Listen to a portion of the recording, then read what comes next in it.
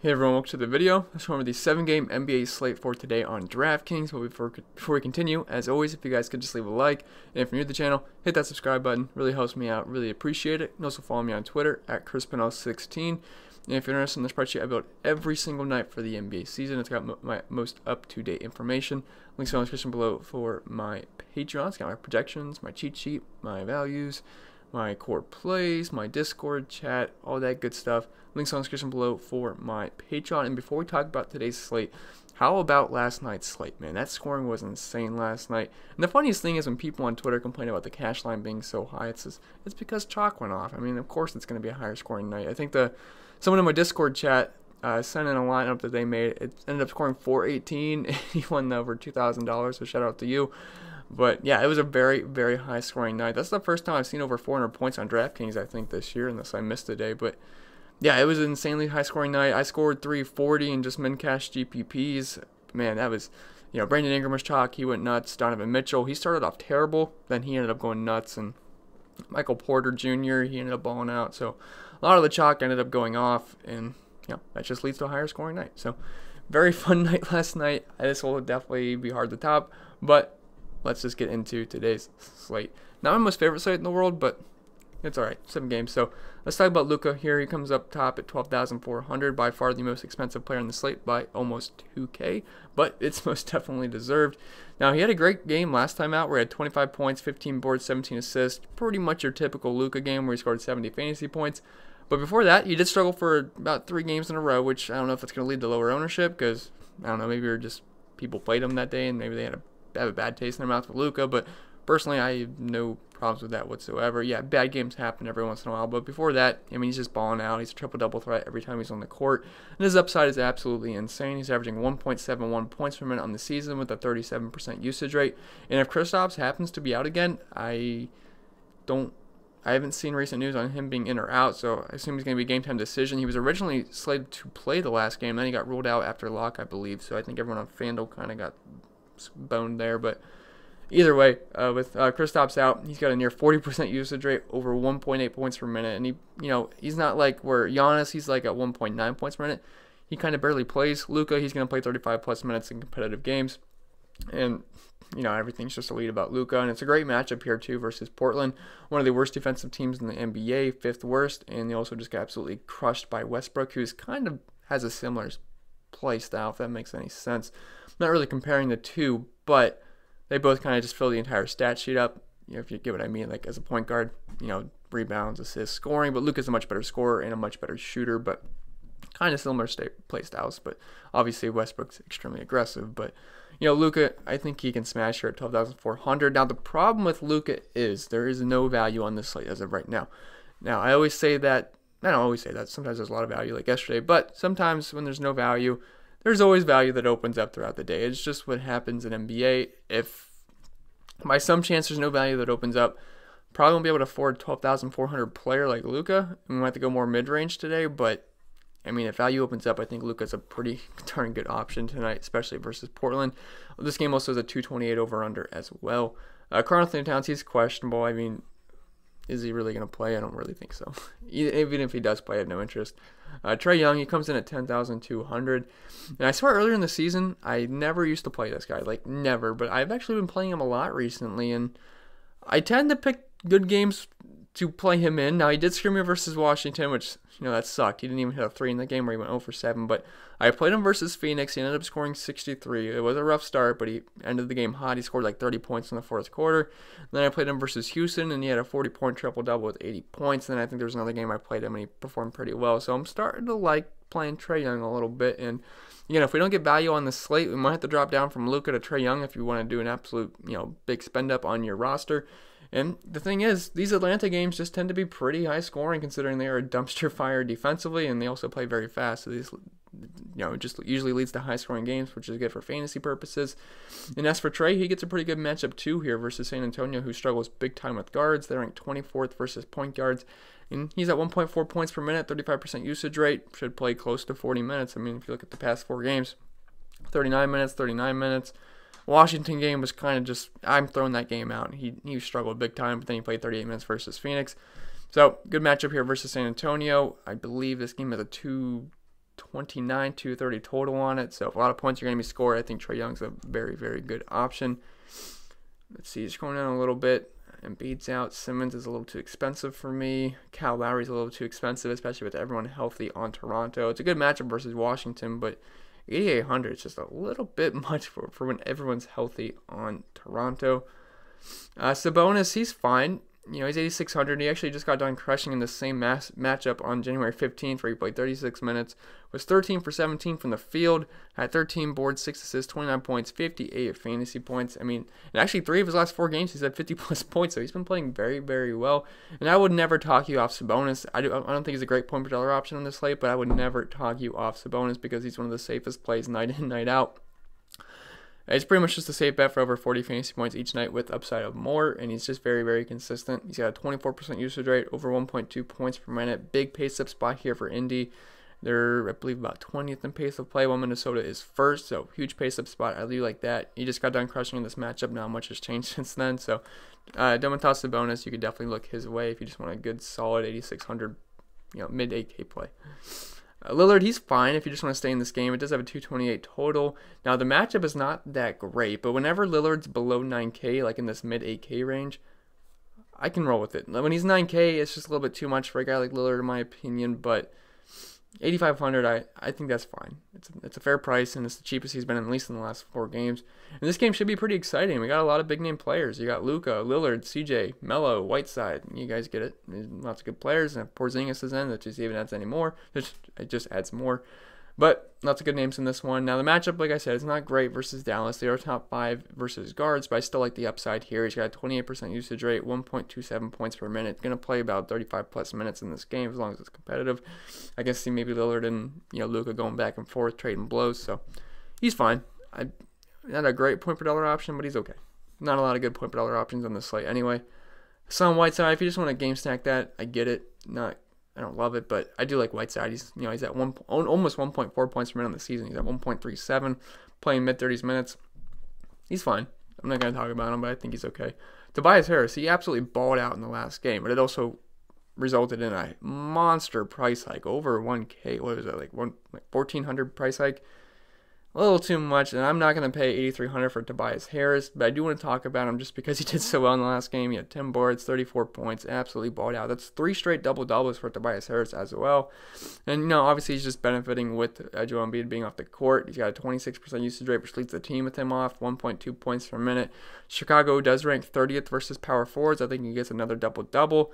Is he going to score 34 relay points again? Probably not, but if he does, I wouldn't be totally surprised, but I think we see more of like a 40-point game out of Tobias Harris. But 8,300, you're pushing it a little bit, so I'm probably going to pass. I'd rather play out Horford versus Chicago, but Tobias Harris is fine as well. Let's see. Horford's 7,500, so just give me Horford with like an $800 discount. But DeMar DeRozan, he's fine versus Atlanta. I do want exposure to this game, and Atlanta is last defensively in pretty much all aspects. They rank 20th versus shooting guards, 30th versus small forwards, whatever you want to call them, DeRozan, and they're also top 5 in pace of play, so we get a nice big pace-up spot as well. And the Spurs have the highest implied team total in the slate at 119.25, so I think DeMar DeRozan can have another solid game. And he's been playing very, very well recently. 49 points, 44, 62, 44, 37, 40, 37, 41. He's been playing very consistent. Now, this has resulted in a $8,100 price tag, which might be a little much to pay for DeMar DeRozan, but I totally get it if you just want to pick on Atlanta. So I think he's more than likely going to be the highest scorer on the Spurs, so you could certainly look his way. He's got 27% usage rate, 1.12 points per minute. Can't really say a lot of bad things about DeMar DeRozan besides his price tag. John Morant, 8K, he is an extremely fun player to watch. He's going to be very, very good. But he's only a GPP play only for me because of this price tag. I mean, the price has come up quite a bit. 6,800, 72, 74, 76. Now we're all the way up to 8K, but his upside's clearly there. We saw him get 56 points versus San Antonio recently. I think he has a 60-point game mixed in there as well. And he's going up against Cleveland's awful defense. They are the second worst defense overall, and they rank 29th versus point guard. So the matchup doesn't get much better for John Morant. Colin Sexton, Darius Garland are not going to be able to stop Ja here. He should be able to do whatever the heck he wants. And this game should be solid for fantasy purposes, considering Memphis plays very fast, and both teams are bottom 5 in defense. Memphis also has a very high 118.5 point team total, which is, I believe, second highest on these slates. So gotta have interest in Ja Morant here. 26% usage rate, 1.15 points per minute. If you want to game stack this game up, you could certainly look to do so. So Ja Morant, again, pretty much everyone in this game is mid-price, so you could easily game stack it if you want. It's not like there's not like anyone's like 11K in this game. So I actually think Ja Morant's the most expensive player in this game. But yeah, I think so. So yeah, you could certainly look to game stack it if you want to. Pascal Siakam becomes in at 7,900, and he's not a bad option. The only problem is everyone's healthy for the Raptors, but that doesn't mean Siakam can't pay off his price tag, sub 8K versus Washington. And first off, he has a near 30% usage rate, which is fantastic, and he's at 1.2 points per minute, and he should get about 35 minutes in this game. And we do know Washington is buns on defense, and they're the third worst overall defense, and they're like 24th versus power forwards and 20th versus center, so the matchup is pristine here. And they're also 7th in pace of play, so it is a nice pace-up spot. The last 2 games, a little bit rough coming back from injury. We're only played 30 minutes each. I expect his minutes to get ranked up to about 35 here. And if they do, I think he can easily get over 40 points at 7,900 versus Washington as long as this game stays competitive. So he's an okay option. Again, there's not a lot of great plays on this slate. It's kind of just a bunch of meh plays, but you just kind of got to figure out your favorite meh plays. So I'm going to give you guys a lot of meh plays on this slate. Because there's some slates like yesterday, I loved Donovan Mitchell. That was like an easy target last night. This slate, there's no one that's really standing out to me. I mean, like Brandon Ingram's price yesterday. Then you had the obvious values in Monty Morris and Michael Porter. Not a lot of guys like that on this slate. So it should be a fun slate. Maybe there's no obvious chalk, so that'd be nice because there's obvious chalk every single night. But I'm sure there'll be some injury news that'll open up some things for everyone's lineups. But as of right now, it's looking like things could be a little bit spread out. But let's see. Al Horford's the next guy I want to talk about. He comes in at 7,500, and I think he's a very, very good option here going up against Chicago. Won't grade out as a great point per dollar option play because his price has come up quite a bit. He was at 6Ks, then 67, 68, 67. Now he's all the way up to 7,500, but he's been playing very well. He's kind of like Tobias Harris, where he's pretty much a lock to get you 35 fantasy points, maybe a little bit more. And, I mean, he's been playing well. 42, 38, 33, 39. He gets an elite matchup versus Chicago. Does a little bit of everything, which makes him pretty safe. He's not just reliant on scoring. 8 boards, 6 assists, 1 block, 2 steals. Does a little bit of everything. Sprinkles in about 10 to 15 points every single game. And versus Chicago, I think he can get a double-double. He's not done that in the past 4 games, but I do think he can get a double-double here versus Chicago. He also shoots threes. Chicago is 30th versus centers. I think he's a pretty good option without a Embiid on the court. He's at 1.2 points per minute, over a 20% usage rate. I think he's a very solid mid-range option on this slate. We can also look at Kevin Love. If you guys want to stay in this Memphis-Cleveland game, I think it could be I wouldn't say it's sneaky, but I think it's a pretty solid just game stack. And yeah, I mean, we have a near 230 total with 2 trash defenses scoring out, so that just means fantasy points are going to be getting scored here. And it's a nice pace-up spot for Cleveland, too, versus the Grizzlies. They play very fast. They're top 10 in pace of play, and if this game's competitive, he should see close to 35 minutes. Versus Denver, competitive game, he played 37 minutes. Versus Detroit, competitive game, 38 minutes, although I think that was that the game that went into overtime, if I remember correctly. I know one of those Detroit games went into overtime, but then he played 36 minutes in the other game versus Detroit. So either way, he's been playing about 35-plus minutes every single night, besides that Lakers game where it kind of got out of hand at the end. But he's been playing a lot of minutes, and he's been playing well. 49, 33, 43, 39. I actually think he's one of the best mid-range plays on this slate. Great matchup versus Memphis. They're bad in all aspects on defense. He's at 1.16 points per minute on the season. I think Kevin Love is a very strong play on this slate, and definitely have quite a bit of interest. And like I said, a lot of these players in this Cleveland-Memphis game are pretty fair price, so it's not that hard to fit a lot in if you choose to do so. LaMarcus Aldridge, he's been playing awful recently. 20, 24, 39 is okay, but 30, 29, 35. But had a nice stretch right there, 46, 45, 51, 33. And then I know some games before that he's playing well too, but he's not in great form right now, but that has led to a cheaper price tag at 7,100. And the Spurs have a near 120-point team total in this game. They're facing off versus Atlanta, and when you're playing bad and then you got Atlanta on the schedule, they always can fix things up. And they're ranked 23rd versus centers. I think Aldridge is fine here if you just want another mid-range option. Staying in that Cleveland-Memphis game, you could look at Jonas Valanciunas here. He comes in at 6,900, and this guy's the ultimate GPP play. He can definitely bust and give you an 18-point game like he did versus Minnesota, or he can give you a 62-point game like he did versus Golden State in 29 minutes. That's just what he can do. He's done that multiple times this season. You had a 52-point game versus Phoenix and mid-30s, 27. Then he's had a couple of 60-point games before that as well. So he's he's a guy you want to target in GPPs. Not a cash game option, but a guy you can target in GPPs. And again, this game should be pretty good for fantasy. And Cleveland is 26 versus centers. He's really good on a point per minute basis, 1.28 points per minute. Definitely someone you could look at in GPPs. Never really a cash game option for me, but definitely a GPP guy. Same with Jaren Jackson. I don't really like to play him in cash games, but you could always look his way in GPPs. The guy's got upside, although he's also got a little bit of lower floor, and he does like to foul, so fouls are always an issue. He actually had 6 fouls in his last game versus Houston, but again, he's just fine for GPPs. Should be a high-scoring game. I'd never forget the one time I think he hit like 9 threes in that game. It just wouldn't stop coming. He had an amazing game, but again, he's just fine for GPPs. I'm not going to go too in-depth on that. And after that, it's getting a little bit low. I mean, we could talk. I mean, if you want to look at Colin Sexton versus Memphis, he's okay. I mean, Memphis is just so bad versus guards. They're bottom 4, I believe, versus point guards, and he's okay. He's not a guy I like to play a lot. He's pretty much just going to get you 25 to 30 points. And at 6K, it's not terrible, but it's not great either. But he's okay. I'd rather play Darius Garland, who I'll talk about in a little bit. But guys like Melo, they're fine. You can't really play McRae with Bradley Beal back. Dillon Brooks, he's okay though. I like, again, staying in this game. You're seeing a common theme here, but everyone in this game is kind of like fairly priced, and it should be a pretty good game for fantasy. And Dillon Brooks, I liked him in that last game versus Golden State, and versus Houston. Where I said it was gonna be a pretty fast-paced game, and Houston struggles versus shooting guards. Dillon Brooks came out, had a very, very good game. He had 2 quick fouls, so he had a pretty rough start, but he got hot, scored 42 fantasy points. He actually scored 44 points versus San Antonio and 33 versus Minnesota. So he has been playing pretty well recently. He got a little bit of a price hike from the last game, but it's deserved when he scored 42 fantasy points. Really good matchup here versus Cleveland. 27th versus shooting guards. He's got a 24% usage rate, 0.9 points per minute. Shooting volume will never be an issue. 17 shots, 11, 20, 20, 15, 19, 16. He's going to put up a lot of shots. And he shot 10 threes in the last game versus Houston, hit 6 of them. Then versus San Antonio, he hit 5 threes and shot 12 of them. So I do like the shooting volume. Dillon Brooks, I think, is a pretty solid play at 5,800.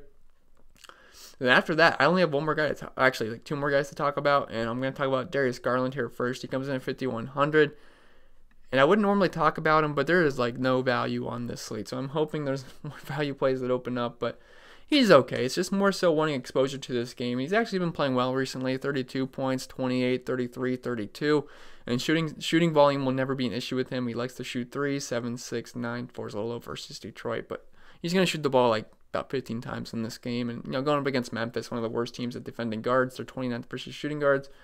He'll be fine. He's only at 0.77 points per minute on the season, but 5,100, good matchup versus Memphis. He's shaping up to be, as of right now, one of the better point per dollar options. And then with Jeff Teague being traded back to Atlanta, I believe it's Atlanta, right?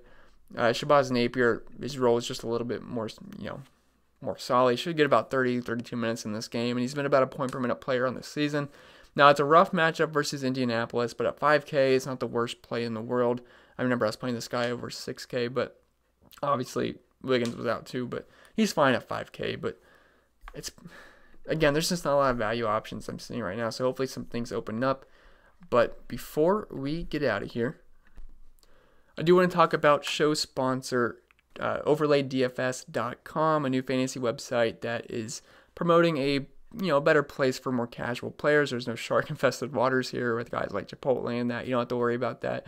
It's a pretty simple website to use. It's pretty much just a start 'em, sit 'em kind of ordeal. Or pick 'em, I should say. You pick whoever you think scores the most points. You pick that player. Like I'm looking at today's slate right now. You got Pascal Siakam versus Bradley Beal, Jordan McRae versus Norman Powell. Personally, just my first glance at this, I think LaMarcus Aldridge over Serge Ibaka is probably one of the easiest plays on today's slate at Overlay. I have LaMarcus Aldridge projected for nearly 40 points, and I only have Serge Ibaka for just barely eclipsing 30 points. I think that's one of the biggest edges on this slate today.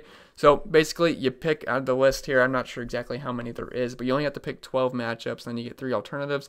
And if you're in the top 10% of the contest, you win 9 extra money. So this is the $22 buy-in. If you happen to finish in the top 10, say you go 9-3 on your picks, and you're in the top 10. If you enter $22, you get $180. And if you happen to go 12-0 on your picks, which I'm not saying it's easy, but if you happen to go 12-0 on your picks, you can win the jackpot of $5,860. There's no salary cap to deal with. There's not a lot of extensive thinking. You can use my projections that I use every single day. It's what I use to play Overlay.